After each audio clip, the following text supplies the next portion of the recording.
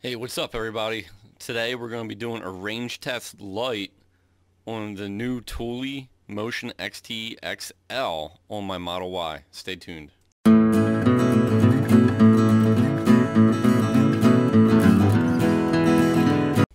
Hey ladies and gents, welcome back. So today we have a video where I'm going to set up, install my new Thule Motion XT XL roof carrier for my Model Y.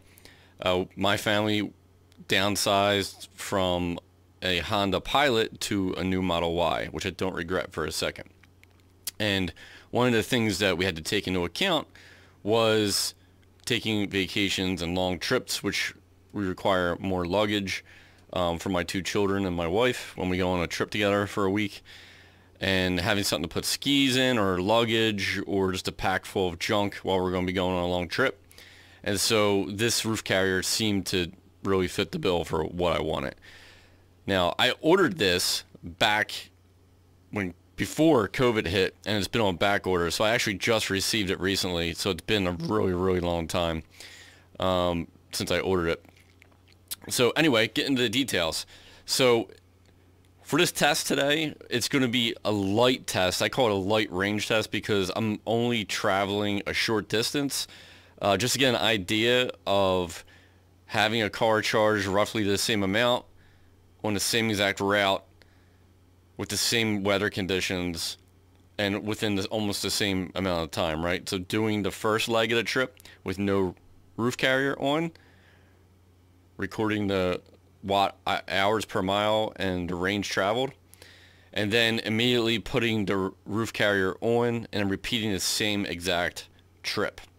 And as you can see on my screen here, this is the trip that I routed out.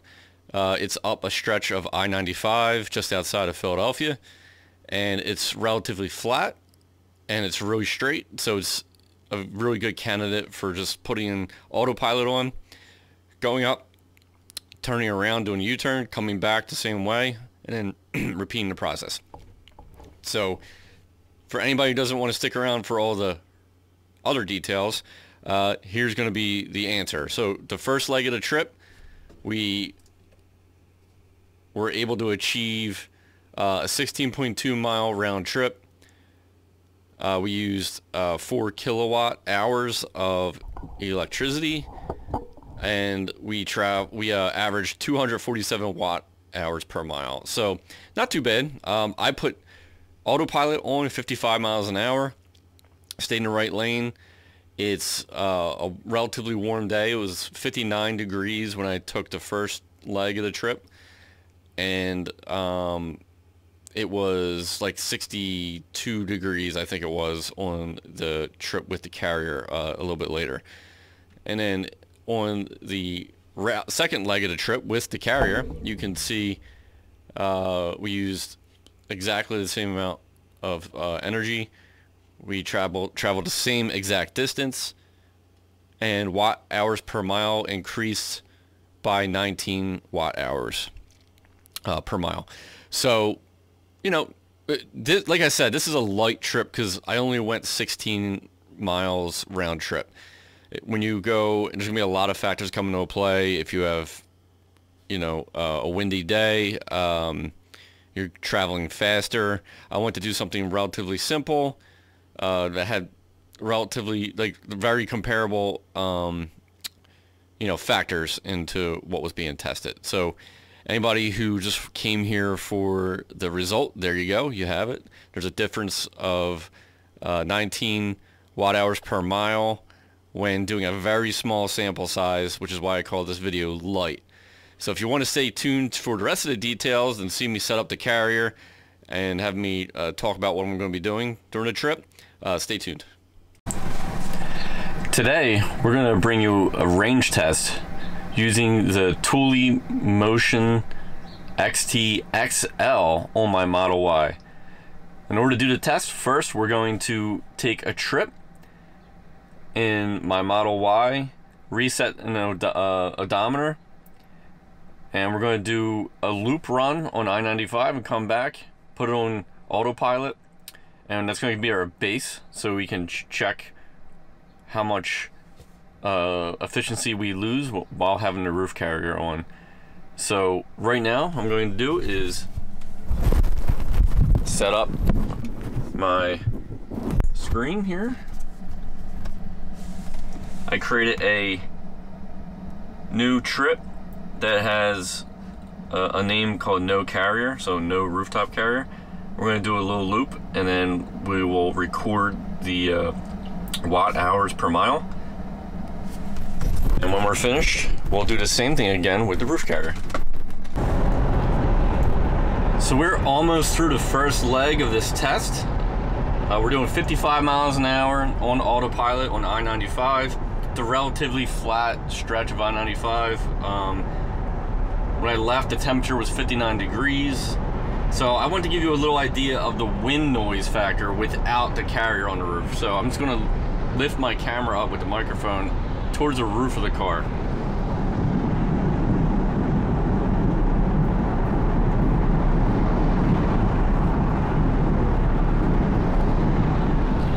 So you might be able to hear that there is slight wind noise just from having a roof rack on the car.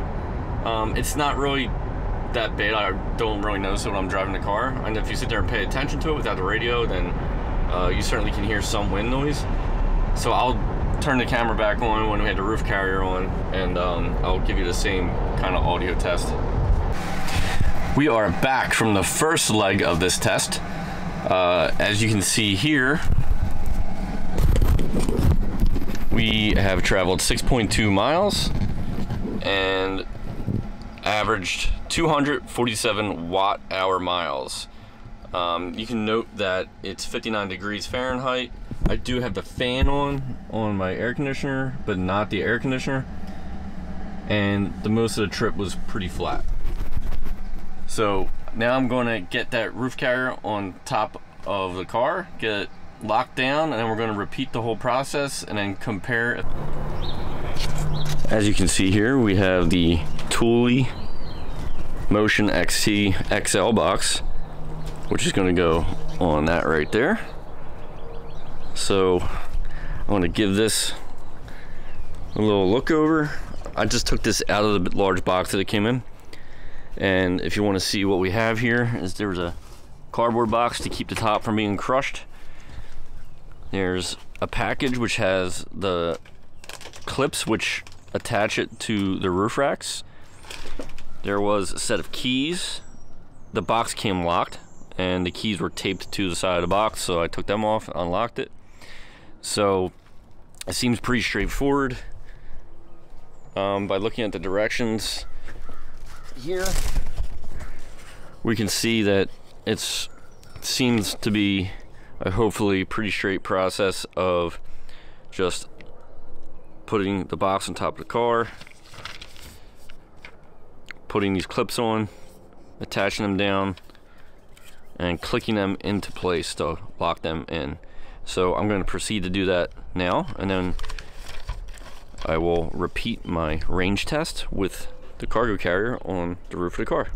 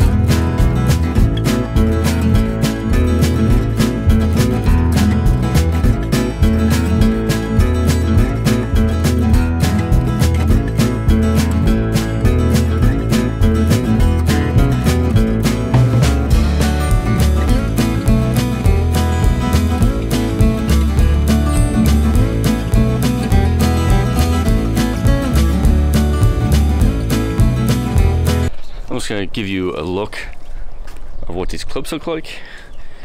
So these clips look like this, you can see that you spin the top to open the claw, right? And when you do that,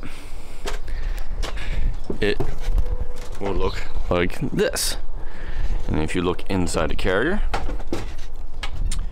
there is a slide here, which you can move forward or back to align with your roof rails on your car, your roof rack.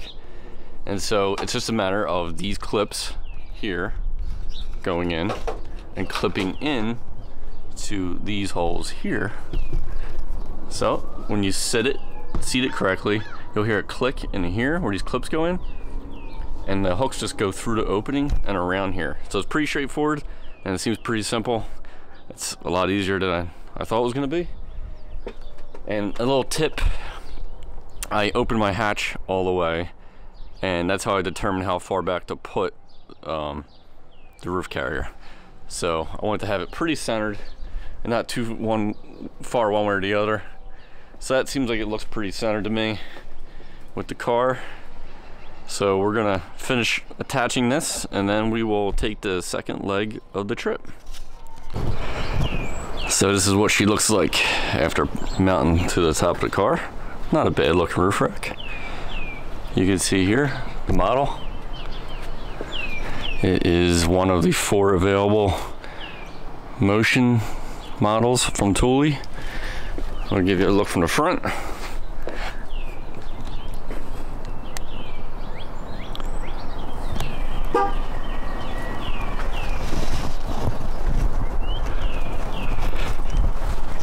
And from this side. So now we're going to unplug and do a repeat of the test. So just a reset here before we go on the second leg of the trip to test with the cargo carrier. We reset our trip. We renamed it with carrier.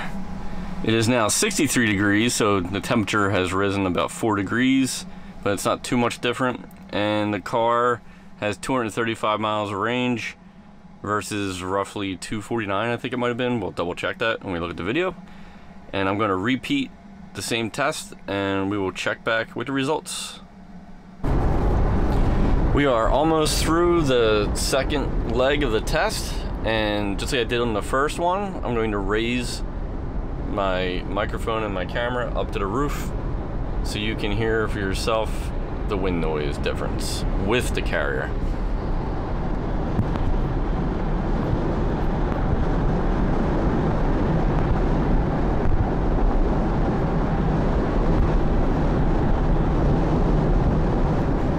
So I don't know if you can hear the same thing I can hear. However, it is slightly more noisy because of the extra resistance of the roof carrier. So to be expected, a little more windy. Once again, if you have the radio on or you're talking to people, it does not seem like it's too annoying. It is on par with any other roof carrier I've ever used in my life. So there's that. So we just conclude the second leg of the test with the roof carrier, and you can see that we achieved 266 watt-hours per mile. The temperature is 62 degrees, so pretty close to what it was when we left for this leg of the trip. And the same exact distance traveled because I traveled the same exact route. So I'm going to wrap this up and go talk about it to finish up the video. In closing, what I'd like to say is that I highly recommend at least you look at the Thule Motion product line if you want a roof carrier. It's so easy to set up and install. If you look at the video and you look at how quick I put it on and set it up from scratch, it was pretty simple. The hardest part is lifting it onto the roof. It weighs 55 pounds.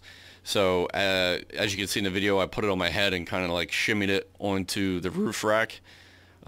You should have 2 people so you don't hurt yourself. 55 pounds, I figured I'd just throw it up there. Setting it up, putting the clamps on the way to design was very simple. They click into place. You don't really need the instructions. You know, it's self-explanatory. I'm not going to get into the minutia details of how to put it on because, as you can see, if you buy one, it's as simple as sticking the clamps in and tightening them until they feel like they're secured tightly. And there's 4 clamps. Some notes: the roof carrier does open from both the driver's side and the passenger side, which is nice. An oddity is that the key has to stay in the lock in order to keep it unlocked, which is a little weird. So if you want to keep it open while you're packing stuff and like run back into the house, you have to leave the key out there, which is a little annoying because you know, if somebody can just come over and steal the key, or you know, have the key and steal your stuff while you're trying to run back and forth and load a car. But not a deal breaker. The wind noise a little bit increased, which is to be expected. I'm probably will do another test in the future where I actually load this thing up with gear. We like to go skiing, we like to go to the mountains, we like to go to the beach. So we'll probably use this for all those things over time. And if there's any meaningful statistics or information that I could share, I'll make another video. For now, I just want to do a video with going a short distance that was relatively no drastic factors that would determine comparing the same ride with the carrier on and versus with the carrier off. So that's what I showed in the video. Hope you enjoyed it. If you want to see more videos and you're interested, click the like button and subscribe. If not, I don't care, man. It's all good. Have a good day, and check back in. Peace.